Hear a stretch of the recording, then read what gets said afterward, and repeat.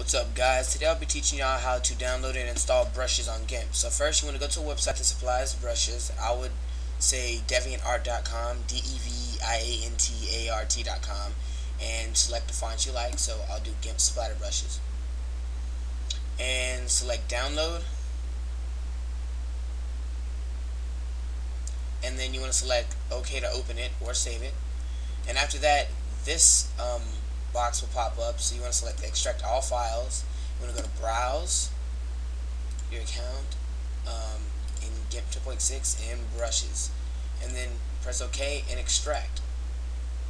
So it's that simple. For XP, it's very similar to that, except you want to I cannot show you, but what you want to do is you want to go to my computer, hard drive, program files,